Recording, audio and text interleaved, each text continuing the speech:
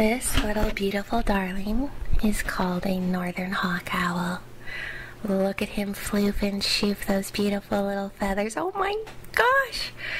How does this just not melt your heart completely into a pile of goo? 'Cause he does mine.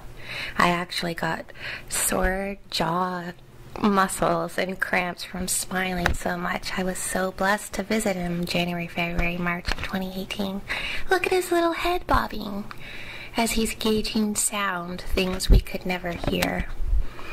Minus his head and his tail, he is literally the size of your fist when he's not all floofed up.